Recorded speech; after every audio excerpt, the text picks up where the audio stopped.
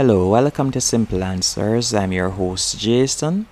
In this video, I'll be showing you how to turn on or off comments on YouTube video after posting or after uploading it.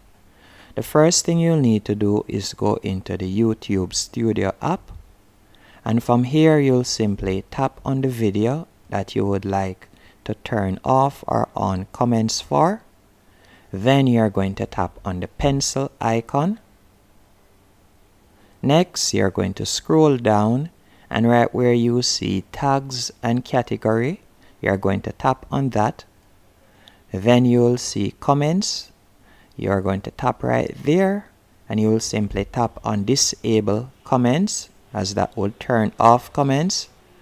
Then to turn off likes, if you'd like, also you'll tap in the box right there. And that's it. That's how to turn off or on comments on a YouTube video. You'll simply go back and you'll tap on save in the top right hand corner, and that's it. That would turn off comment. And if you like to turn it on, it's the same steps. You'll tap on the pencil.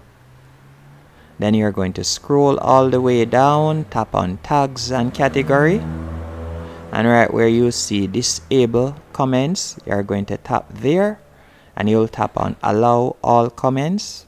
Then you're going to save the changes, and that's it.